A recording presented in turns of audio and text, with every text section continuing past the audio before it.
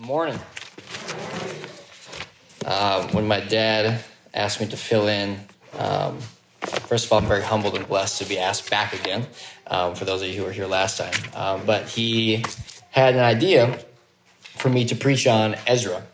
And I don't know about you guys, but as I heard that, I was like, I got to really think, because I didn't remember. I was like, Ezra is not a book I've spent a lot of time on. It's usually one of those books that you kind of know it's in the Old Testament, but you can't really maybe recall exactly what's all in it. And so as I started to kind of dive into it, it was really, really cool. It was exciting to see. And so what I want to kind of do today is paint you guys a picture of what's going on. And so I'm going to jump around a lot. I'm going to try to go slow. I'm very guilty of going very fast.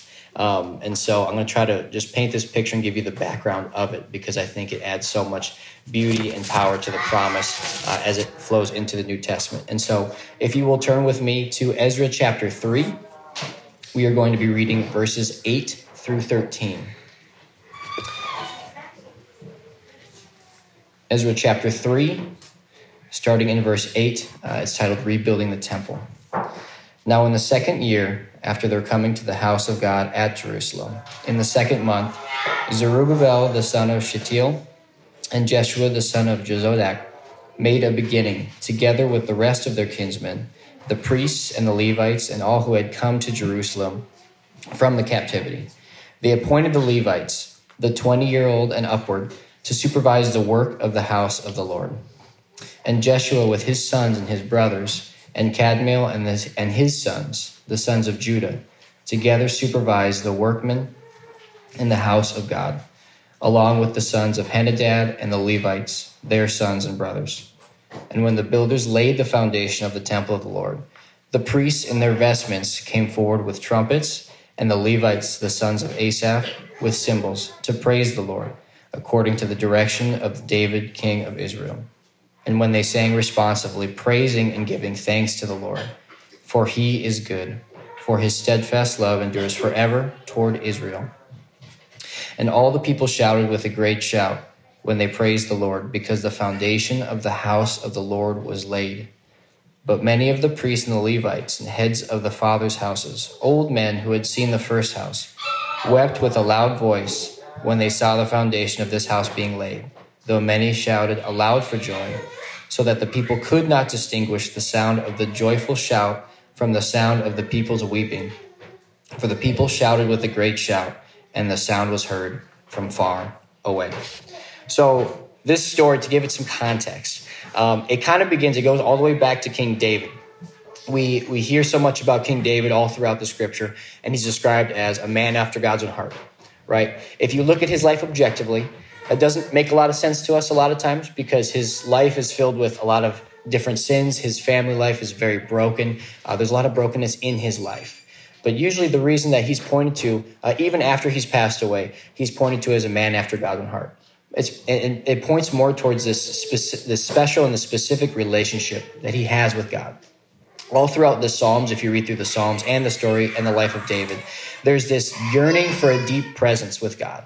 He has this deep yearning. It starts with this dream, this prayer that he has to God. And he asks for God to come and dwell among his people, right? He asks for them to be able to build this place, this house for the Lord, where he can dwell among his people, right? And we see this manifest through his son Solomon, who builds this temple, this beautiful temple. You can read through it. It gives these beautiful picture, these dimensions of this house where God would come and dwell. And in 1 Kings, we see after they finish building the temple, they finish the Holy of Holies, and they're bringing the Ark of the Covenant into the Holy of Holies. And as the Levites are going through the service, they're ministering, they're preaching, this cloud descends on the house of the Lord, and it fills the entire temple, so much so that they can't finish the service. There's that much power and that much awe there, and people are filled with fear and with praise. And so this beautiful picture of this culmination of God dwelling among his people in the house of the Lord.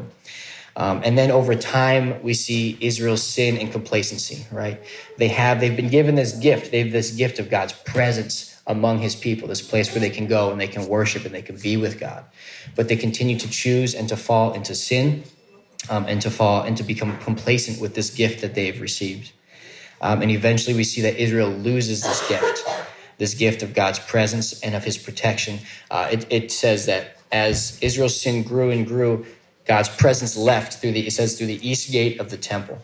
His presence leaves the temple, and that presence and that protection that God had promised and given to Israel had now left because of their sin. And then in the midst of this, in the midst of all their sin, we still see this promise for God's restoration. So even though Israel had turned their back and rejected God and they continued to sin, we see even before they were exiled, before he left, God had these promises, this plan in place to restore his people, not only in the short term, but also in the long term. And we'll touch on that a little bit later. And then the last thing we want to focus on, and again, this is just, I want to kind of give you guys a picture, because at the very end, I want to focus on, we see two different responses at the end of this portion. And I think those are really, really important. But I want to begin kind of with Israel's sin. So if you will, again, I have a couple different spots, so I'm going to jump around a little bit. I will do my best to go slow, but these different portions of scripture that I kind of want to jump to, I think just, again, kind of add to that picture of what's kind of going on here. So Jeremiah 25, starting in verse 4. If you know anything about Jeremiah, he's the last prophet that was sent to Israel before the exile. And so if you look at his life, it's a little depressing. He was called to a life of ministry, and he pleaded and begged the people of Israel to turn back to God. And I think it says only one or two people really ever listened to him in his whole life. And so he was called to this suffering servant to call people back. But he writes this in Jeremiah 25, again, starting in verse 4, going through 11. You have neither listened nor inclined your ears to hear, although the Lord persistently sent to you all of his servants, the prophets, saying, turn now, every one of you, from his evil way and evil deeds, and dwell upon the land the Lord has given to you and your fathers from of old and forever. Do not go after other gods to serve and worship them, or provoke me to anger with the work of your hands. Then I will do you no harm. Yet you have not listened to me, declares the Lord, that you might provoke me to anger with the work of your hands to your own harm. Therefore, thus says the Lord of hosts, because you have not obeyed my words, behold, I will send for the tribes of the north, declares the Lord, and for Nebuchadnezzar, the king of Babylon, my servant, and I will bring them against this land and its inhabitants, and against all the surrounding nations. I will devote them to destruction and make them a horror, a hissing, and an everlasting desolation. Moreover, I will banish them from the voice of mirth, from the voice of gladness, the voice of the bridegroom and the voice of the bride, the grinding of the millstones and the light of the lamp.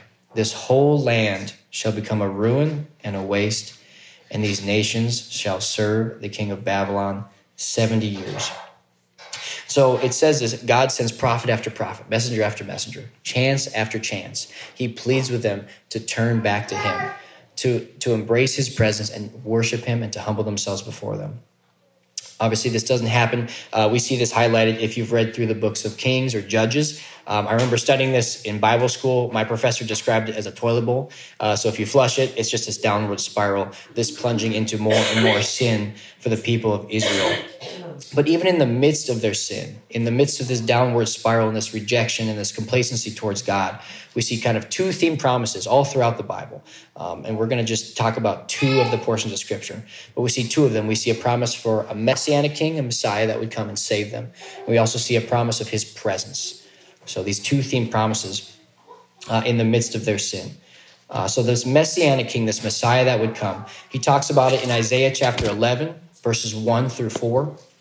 And Isaiah, he writes this long before the exile. So again, we see this intentionality, this specific promise laid out before any of this ever happens, before their sin, before probably in the midst of their sin, but before their exile. And it goes all the way back to Genesis. But in Isaiah 11, starting in verse 1, it says, therefore shall come forth a shoot from the stump of Jesse, and a branch from his roots shall bear fruit, and the Spirit of the Lord shall rest upon him. The spirit of wisdom and understanding, the spirit of counsel and might, the spirit of knowledge and the fear of the Lord. And his delight shall be in the fear of the Lord. He shall not judge by what his eye sees, or decide disputes by what his ears hear. But with righteousness he shall judge the poor, and decide with equity for the meek of the earth. And he shall strike the earth with the rod of his mouth, and with the breath of his lips he shall kill the wicked. Excuse me. So again, we talked about this promise extends all the way back to Genesis, right? Right after the fall, he promises a Messiah, someone to come and save us from our sins. And then all throughout too, we see at the end of Genesis, when Jacob is blessing his sons, right before his death, he says the scepter of rule shall not depart from the line of Judah, right? Foreshadowing Jesus to come from the line of Judah. And so again, there's a lot of scripture, and there's a lot of different spots. But again, the big picture of that is just this intentionality all throughout, from the first book of the Bible to the end, the intentionality of God to restore and to save his people in the midst of their sin. And then this second promise of God's presence. So we see this promise of a Messiah, right? He would send his son. We know the end of that story, but for them, it was this picture of a messianic king, someone who would come and restore Israel, who would save them. God's presence is the second promise, and that we're going to go to Ezekiel chapter 43.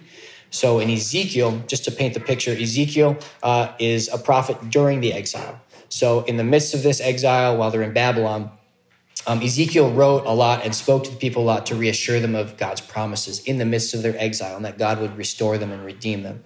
So in chapter 43, verses 4 through 5, and again, most of his writing, specifically, there's 9 chapters dedicated to the specific dimensions. God gave them a blueprint for what the second temple would look like when they would return home.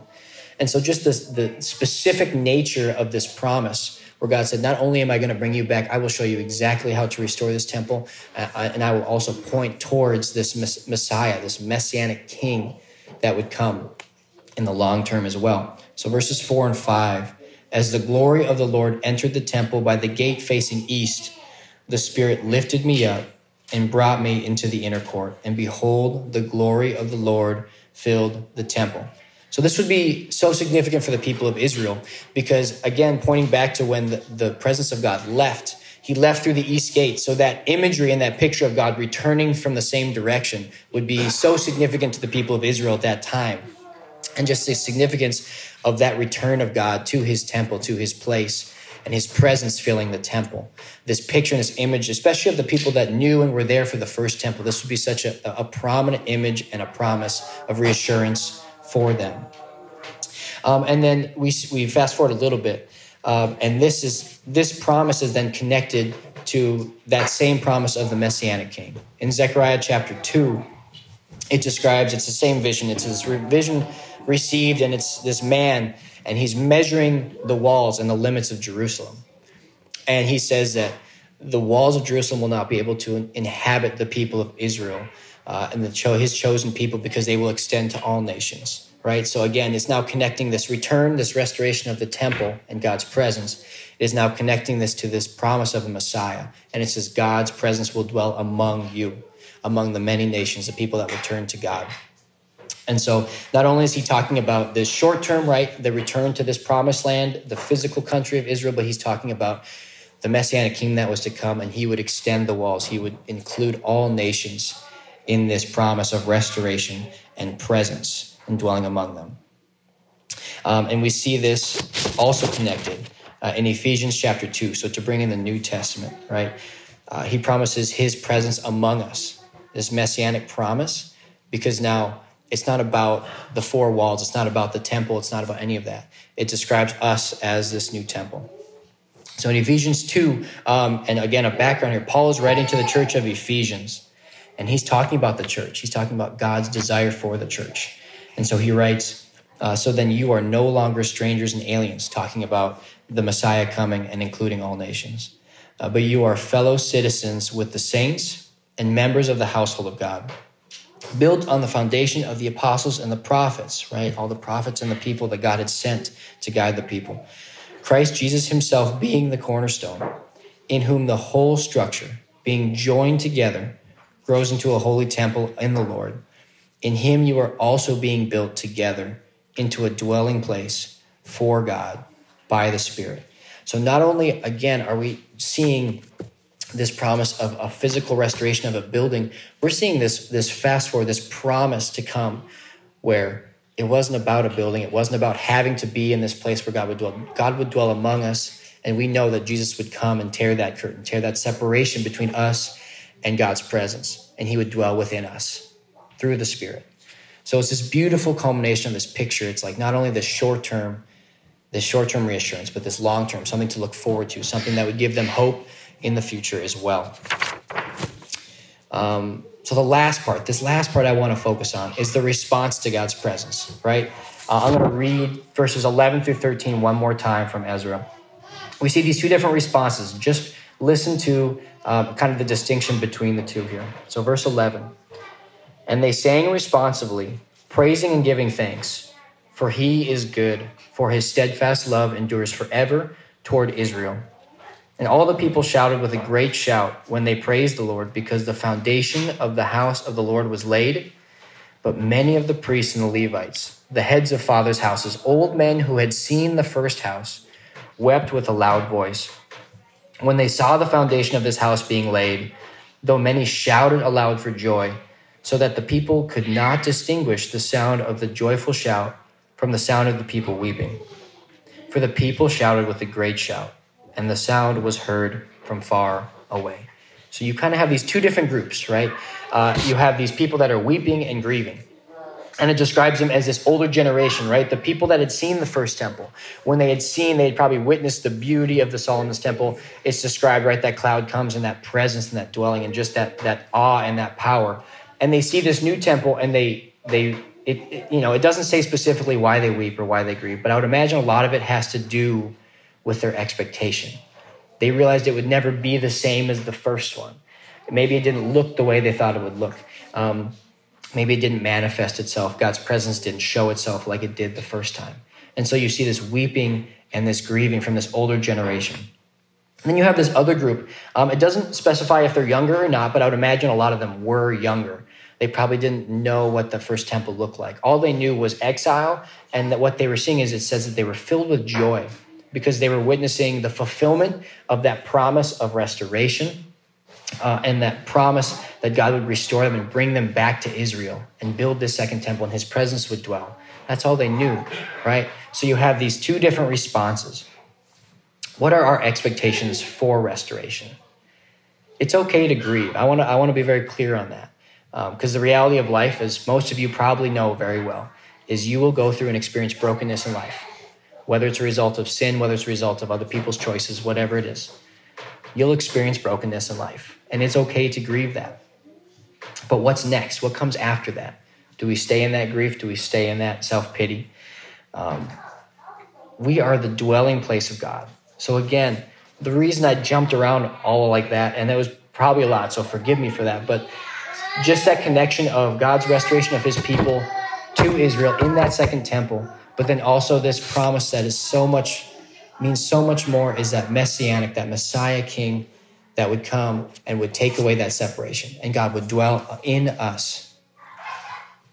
Do we understand that that is the same power? So this imagery of God's coming as a cloud in the first temple and dwelling as a cloud and filling the temple that they couldn't even finish the service because of God's presence, right? The same God that orchestrated the promise and the restoration of these people out of Babylon and brought them back home, rebuilt this temple, provided all of the material, all of the funding, and he rebuilt this temple and he filled this presence, this place where people could come and God's presence would be there in the second temple.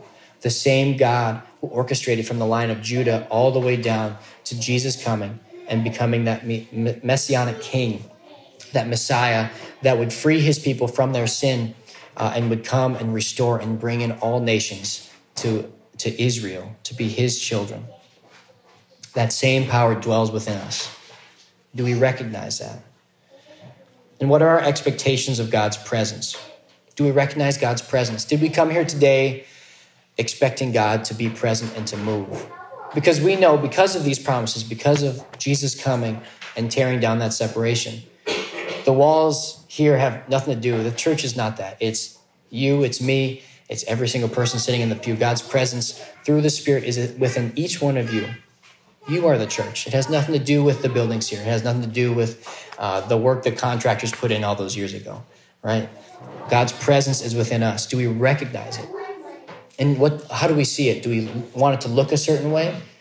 Or did we come today to church to expect his presence and to expect him to move, right? We read through the responsive reading. We hear his word. Do we recognize the presence in that, right? Or are we just saying the words? Do we come and do we recognize that? And what are our expectations for God's restoration? Maybe you're going through some brokenness right now. Maybe you've been through some. You'll probably face some in the future if you haven't. That's just the reality. I hate to say it that way. What are our expectations for God's restoration? Is it his timing or is it our timing? Do we have an expectation of what his restoration should look like? Or do we trust and humble ourselves before him and just receive his restoration? Because what I think, this picture of these two different responses, this weeping and this grieving, is there's, and it doesn't say exactly why. But I would imagine a lot of these people, they just wanted to see that first temple. Their expectation was what they knew, what was familiar to them. They wanted that same thing, but they knew it would never be the same. But they were missing the point of that messianic promise of what was to come, because Jesus coming down and tearing that separation is so much greater than any building that you could ever build, so much greater than any temple you could ever have. The presence of God is dwelling within each one of us. We are his temple. We are that temple. Can we humble ourselves before a powerful and loving God and move from grieving our expectations and move to a posture of trust and praise, trusting that he wants the best for us and that he is orchestrating everything before any of these things has happened? He chose you before you were ever born, before you were ever formed. He chose you. It has nothing to do with what we've done. It has nothing to do with what you will do. He chose you before you were born. There's nothing you can do before you're born to impress anybody. He chose you. Can we move and can we trust in God for his presence and for his restoration in our life? Verse 11, I want to end with this. Verse 11 again, thinking of the people that were filled with joy. And they sang responsively, praising and giving thanks to the Lord. For he is good, for his steadfast love endures forever towards Israel, towards all people, towards all nations, because Jesus has brought them into the people of Israel to be his children. Can we recognize that today, and can we rest in that and trust that?